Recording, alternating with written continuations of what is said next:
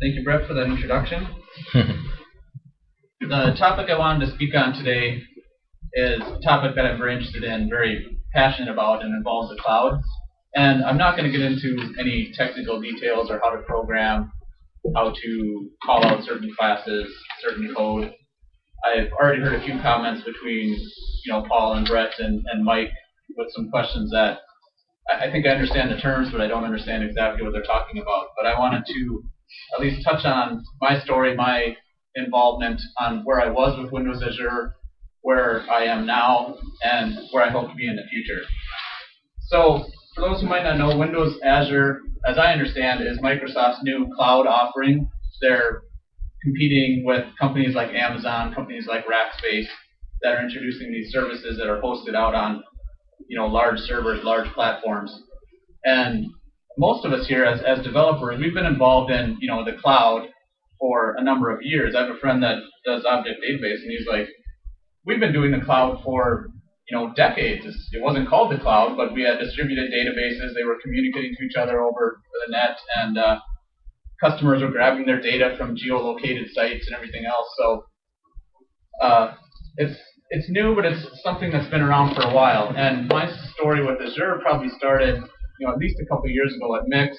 I remember, and I had probably heard about it before then, but I was sitting at breakfast with some people that had actually been trying to use it. And I thought, this is kind of neat. I tried to sign up. I couldn't really figure anything out. I couldn't log in. It seemed like I had to be on a waiting list. Some stuff this was, I think, 2010, the spring of 2010. But, I gave it a try, and, I thought it was pretty cool and kept an eye on it. So fast forward a couple years to last March, I believe, there was a boot camp that I went to. And this time I actually was able to connect. I got things set up. Everything's going great. I spent a lot of time the night before getting to 2010, all the plugins, everything correctly installed. Had a little hiccup with SQL Server, but things connected. Things were really working. So I was quite happy about that. My next step in the journey, I've been keeping an eye on it, watching how things are progressing. And recently, I had a client that's sort of looking into building a site, building an application. He wants some advice on, well, what should I do? How should we host this thing? What should we, I like Amazon. Amazon sounds really cool. I've heard a lot about that in the news. And so I'm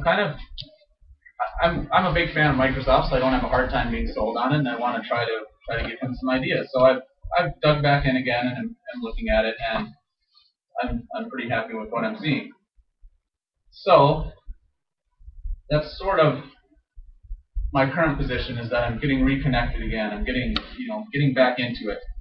And I was hoping to show you on the screen, because if you go to windowsazure.com, at least since the last time I've been there, they've got some really cool Silverlight applications. They've got some displays that show exactly what components make up Windows Azure.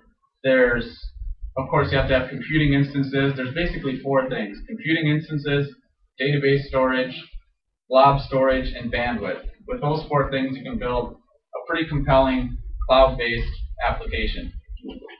And I think they've done a pretty good job of organizing that into something that I, as an application developer, can understand.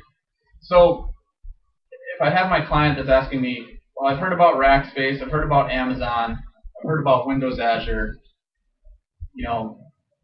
what do I do? I think of that LeBron James commercial. Everybody seen that a few years ago, or a couple years ago, when he's trying to decide to leave the Cleveland Cavaliers? Well, what do I do? Do I use Amazon? What do I do?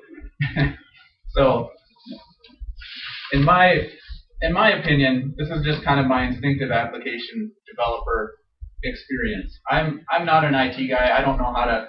I mean, I kind of know. I can power up servers. I can create domains, that kind of thing. But I don't really like it. I want to develop an application. So Rackspace seems to me like they're hardware guys that are coming into the cloud space.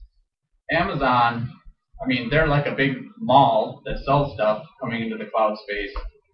I instinctively just kind of like Microsoft, because they're software guys, they're digital guys that, now that they've sort of built a great operating system used by millions and billions of people, and they're moving an operating system into the cloud space where I don't need to worry about the hardware.